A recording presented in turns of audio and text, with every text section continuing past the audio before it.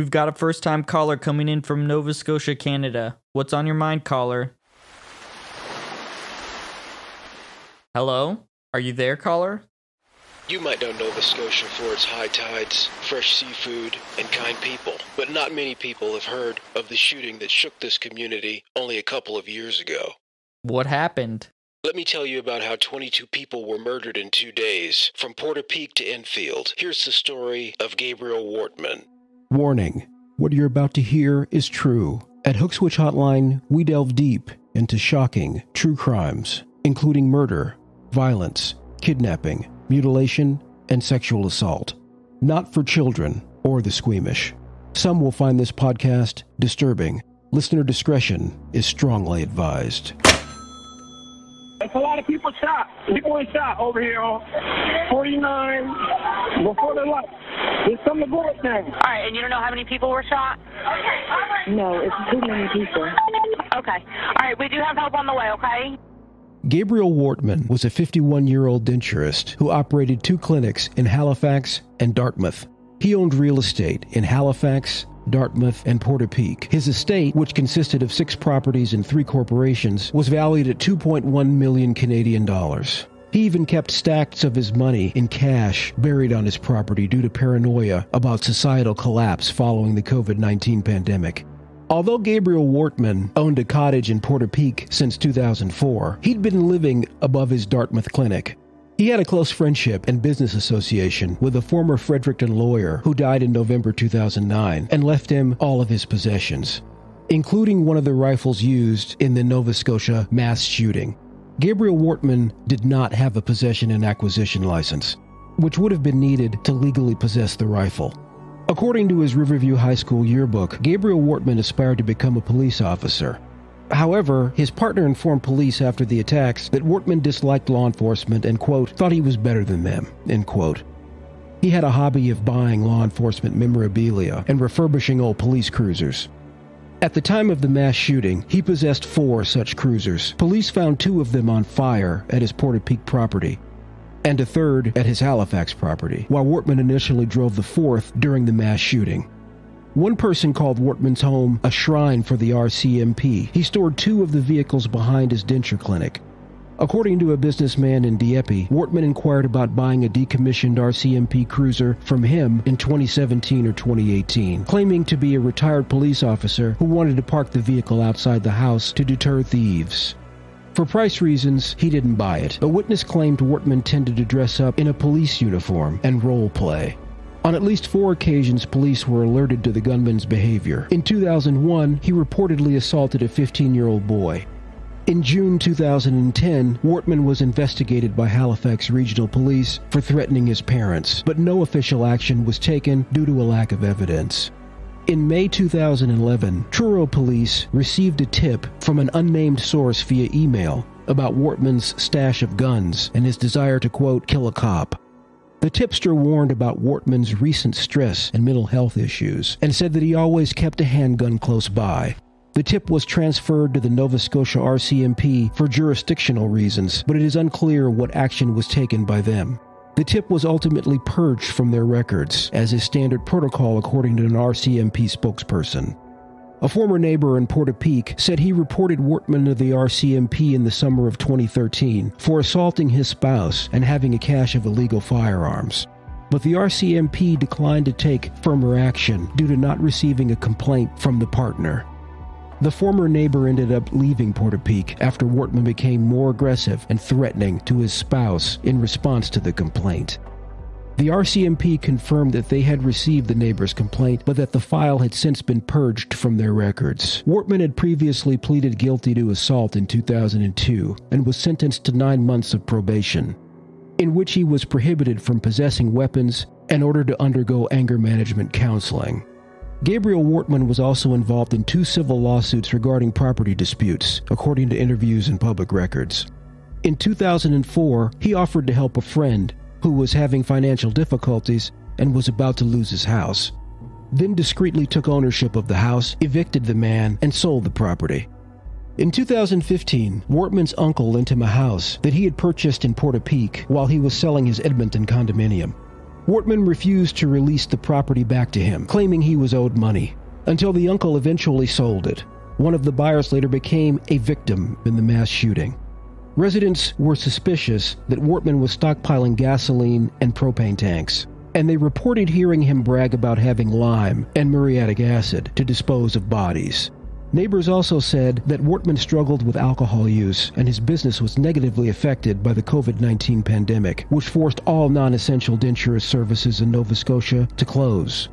According to his spouse, Wortman, who took her across Nova Scotia in the hours before the attacks, had been consumed by the pandemic for weeks and believed he was going to die. He was also fearful that Prime Minister Justin Trudeau would begin controlling money, which prompted him to make hefty bank withdrawals. Additionally, Wortman communicated with an acquaintance via email about how other people were not prepared for it and how he was well armed in advance, and how he was, quote, well armed far in advance.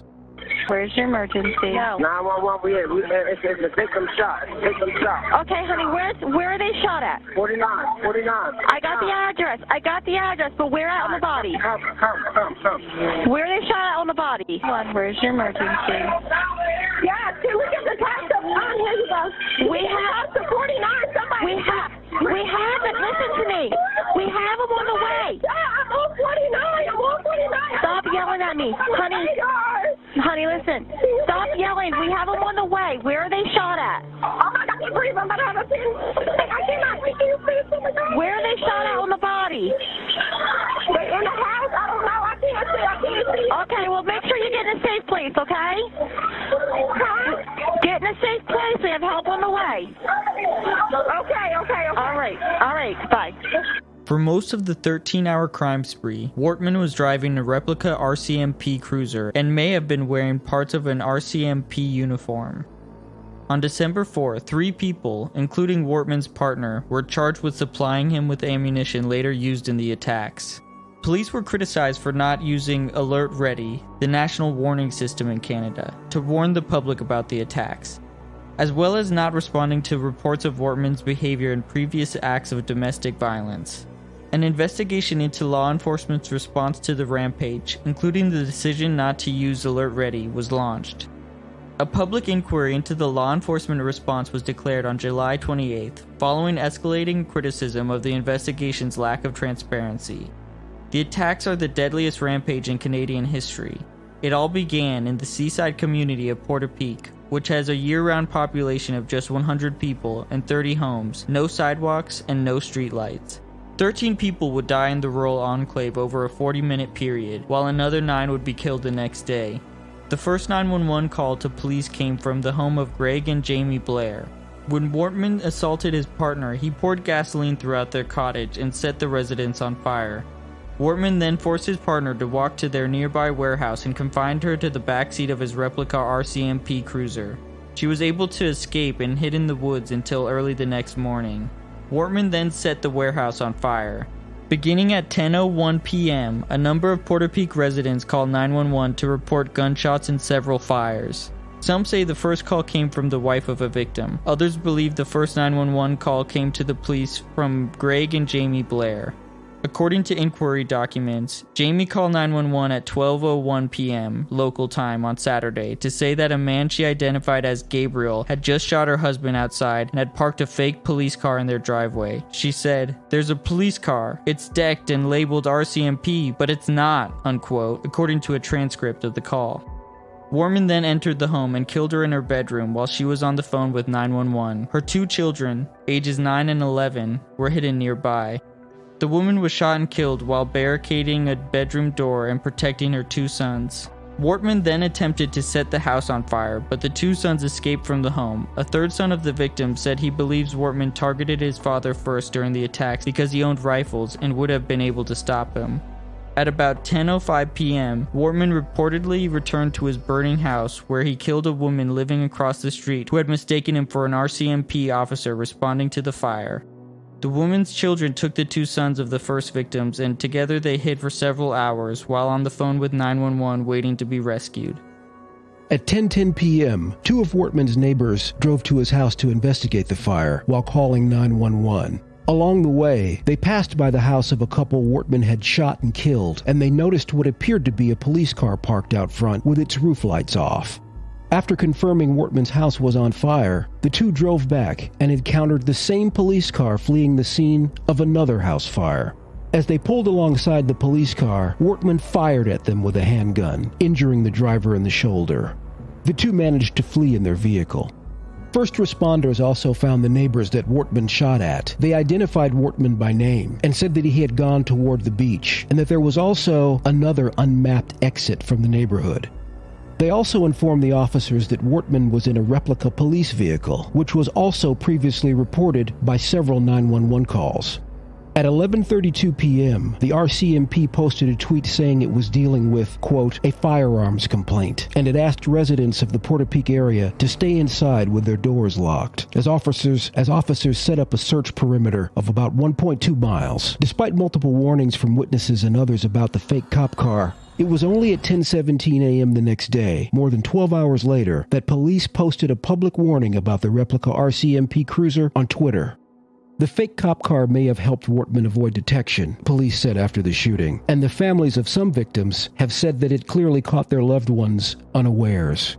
Overnight, there was still confusion over whether Wortman had been apprehended and if he was the driver of the apparent police car. At the time, the RCMP was unable to use a helicopter to assist in the manhunt because their only Atlantic-based helicopter was unavailable due to routine maintenance. The RCMP later determined that Wortman had left Portapique at around 10:45 p.m., 19 minutes after the police first responded, by driving through a dirt road along a blueberry field, which the officers did not block off.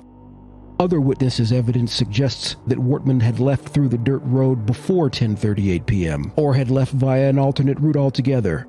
After escaping, he spent the night parked behind a welding shop in the Debert area, about 16 miles east of Portapique. There, he left behind police equipment and gun-related items in a ditch on the property of a resident he knew. At some point after, the RCMP's emergency response team responded to Portapique. Before then, residents reported seeing little to no law enforcement in the area, despite seeing fires and making 911 calls to report gunshots. At 5:43 a.m., Wortman left Durbert and drove north on Highway 4 to a house whose residents he knew, located on Hunter Road in Wentworth, approximately 37 kilometers north of Portapique. It's believed he actually spent about 6 hours overnight in an industrial park in a community about 24 kilometers away. He began his killing spree again sometime between 6:35 a.m. and 9:30 a.m. on Sunday morning in Wentworth, a hamlet about 45 kilometers from Portapique. There, he shot Alana Jenkins and Sean McLeod and set their home on fire before killing their neighbor Tom Bagley. He arrived at around 6:30 a.m. and shortly thereafter killed the two occupants and their dogs. Wortman then remained at the house for about 3 hours. What he did during that time was unclear. Around that time, police located Wentworth's spouse in Portapique.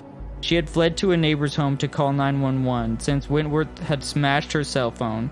She was barefoot and claimed to have been hiding outdoors for much of the night. She confirmed that he was impersonating a police officer and provided a photo of his replica police vehicle. An all-points bulletin alert containing this updated information was issued to officers across the province at around 8 a.m., warning Wentworth could be anywhere in Nova Scotia. However, the RCMP publicly announced that they were dealing with an active shooter situation in Portapique at 8:02 a.m. Wortman was publicly identified as the suspect at 8:54 a.m. Wortman eventually set the house he was staying in on fire. As he left, he killed a neighbor who had been out for a walk when he saw the fire and tried to help. Wortman then began driving back south on Highway 4 toward Portapique at 9:23 a.m. and at 9:35 a.m. he shot and killed another victim while she was walking on the side of the road in Wentworth Valley. At around 9:45, he went to another house in Glenholm whose residents he knew, while armed and dressed in a police uniform. However, the occupants recognized him and refused to let him in. Wortman attempted to trick them into thinking he was an officer involved in the manhunt by calling out his own name and shouting, "Come out with your hands up," but the occupants called the police and he left. By 9:48, Wortman was seen near a campground in Glenholm. Before 10, in Durbert, Wortman performed 2 traffic stops on random cars a few hundred meters apart and killed their occupants. He was seen at 10 a.m. traveling through Durbert and Onslow. In a tweet posted at 10:17 a.m., the RCMP first warned the public that Wortman was impersonating a police officer and shared the photo of his vehicle. At the Onslow Belmont Fire Hall, which had been set up as a shelter for the victims from Portapique, 2 RCMP officers mistook an emergency management officer for Wortman and opened fire without any warning. They missed their target and continued their manhunt without checking on the occupants of the fire hall. Wortman was recorded on surveillance video passing through Truro at around 10:20 a.m. and then Millbrook First Nation at 10:25 a.m., where he briefly stopped in a parking lot to exchange his jacket for a reflective vest. Sometime before 10:49 a.m., Wortman pulled alongside RCMP Constable Chad Morrison's cruiser at the intersection of Route 2 and Route 224 in Shubenacadie, about 30 miles from Debert. Morrison had planned to meet fellow officer Heidi Stevenson at that location. Wortman shot into the car with a handgun, injuring Morrison, who fled down Route 2 and took shelter at an empty paramedic station. He was eventually found by paramedics and was transported to the hospital. Wortman proceeded less than 2,000 feet south into the junction with Route 224 and collided head-on with Stevenson, who was driving north. Stevenson then engaged Wortman, resulting in him returning fire and killing her. Immediately after the engagement, he stole her sidearm and remaining ammunition before setting both cars on fire. Wortman then shot and killed a nearby motorist who had stopped to help Stevenson and drove off in that victim's silver Chevrolet Tracker SUV. Police announced the vehicle change at 10:06 a.m. Shortly thereafter, Wortman drove to Shubenacadie and killed a woman he knew, entered her home, changed his clothes again, and stole her Mazda 3 car. Over 13 hours after police had begun pursuing him, at 11:26, Wortman stopped to refuel at the Irving Big Shop service area in Enfield, 57 miles south of Portapique, 25 miles north of Halifax. Hubley and his partner encountered the gunman at a gas station by chance. Officer Hubley recognized the killer immediately. In my mind, I was 100% sure it was the perpetrator. The killer was no longer in his fake police car and was no longer wearing a police uniform. He was wearing a white t-shirt. And he looked very sweaty, very run down. I think I've used the word animal to describe him. What I remember seeing is his arm come up. Which arm? His right arm. There was a silver pistol in his hand, and it was at that point that I began firing. Right away I knew it was an RCMP issued pistol. And it's at that time I believed he was going to try to shoot either myself or Craig, and I made the decision to start shooting him. Wortman raised Stevenson's sidearm to his head and fired, whereupon the officers fatally shot him. We've all struggled. We saw a lot that night, and every one of us just wanted to find him. Wortman's death was confirmed by police at 11:40 a.m. According to a partially redacted document, Wortman's spouse said that he had been on his way to Halifax on the day of the mass shooting to get someone, and that local authorities had had to go to a residence to provide protection for its 2 occupants. Wortman killed 22 people, including Constable Heidi Stevenson. The other officer he shot, Constable Chad Morrison, survived, as did the man he shot in Portapique who first reported his possible use of a fake police car. He tied up and injured his spouse before she escaped at the start of the rampage. 13 of the dead were found in Portapique, 4 in Wentworth, 2 in Debert, and 3 in Shubenacadie. They are believed to have died from gunshot wounds. 8 of the victims were found in the remains of structure fires. Wortman also killed 2 dogs and injured 2 other dogs. According to RCMP Commissioner Brenda Luckey, some of Wortman's first victims were closely connected to him, but over time, those he attacked were selected more at random. The Globe and Mail reported that one of the victims in Wentworth had previously gone hunting with Wortman, while CBC News reported that another victim owned the property in Portapique that was subject to a dispute between Wortman and his uncle. The victims of this horrendous massacre include Greg and Jamie Blair, Jolene Oliver, Aaron Tuck, and their daughter, Emily Tuck, as well as Joy and Peter Bond, Lisa McCulley, Frank and Don Gulinshin, Joanne Thomas, and John Zoll, Corey Ellison, Alana Jenkins, and Sean McLeod, Tom Bagley, Lillian Campbell, Christian Beaton, Heather O'Brien, Constable Heidi Stevenson, Joseph Weber, and Gina Goulet. With every crime, someone somewhere has information. That someone could be you. Email us at hookswitchhotline@gmail.com or leave a message at 415-448-7263. Thank you for joining us on this episode of Hook Switch Hotline. Join us next week when we'll dive deep into more graphic true crime.